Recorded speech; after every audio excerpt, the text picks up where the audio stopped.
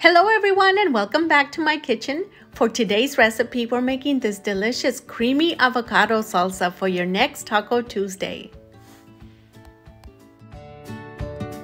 To get started, we're going to boil about 5 to 6 serrano peppers and about 8 to 10 tomatillos. If you prefer your salsa not too spicy, you can substitute the serrano peppers for jalapenos. Or if you want it extra spicy, you can add more serranos to the mix. Boil on medium-high heat for about 5 minutes or until the tomatillos and the serrano peppers turn a pale green color. During the boiling process, you want to keep a close eye on the tomatillos, making sure they don't break open.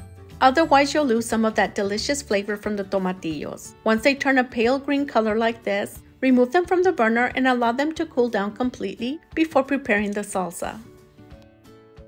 Once the tomatillos and the serrano peppers completely cool down, transfer them to the blender.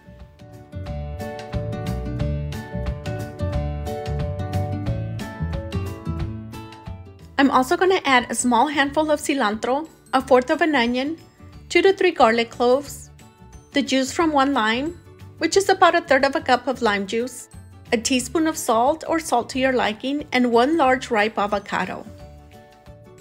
For this salsa, you don't need to add water, but if the salsa is a little bit too thick, you can add a little bit of water until it reaches the consistency that you prefer. Blend on high until it's nice and smooth and transfer it to your salsa container. I'm going to transfer some of the salsa into this little bottle.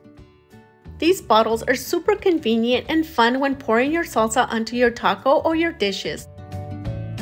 And you can find them at just about any store or dollar stores. Drizzle some of the salsa onto your taco or your favorite dishes and enjoy.